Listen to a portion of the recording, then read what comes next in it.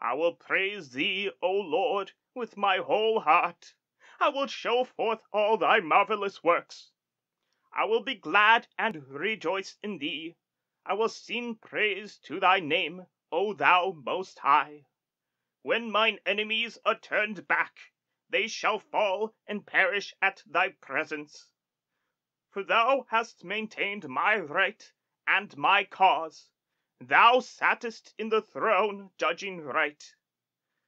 Thou hast rebuked the heathen. Thou hast destroyed the wicked. Thou hast put out their name forever and ever. O thou enemy, destructions are come to a perpetual end, and thou hast destroyed cities. Their memorial is perished with them. But the Lord shall endure forever. He hath prepared his throne for judgment, and he shall judge the world in righteousness.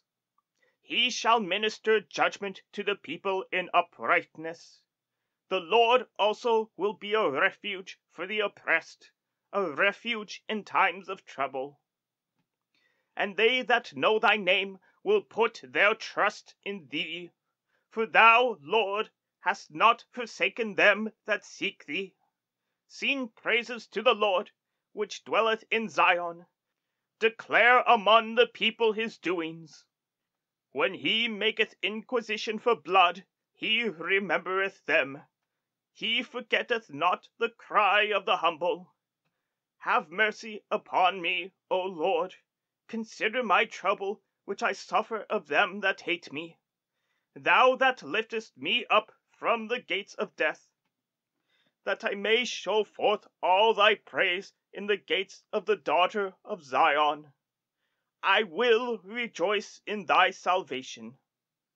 The heathen are sunk down in the pit that they made. In the net which they hid is their own foot taken. The Lord is known by the judgment which he executeth. The wicked is snared in the work of his own hands. The wicked shall be turned into hell, and all the nations that forget God. For the needy shall not always be forgotten. The expectation of the poor shall not perish forever.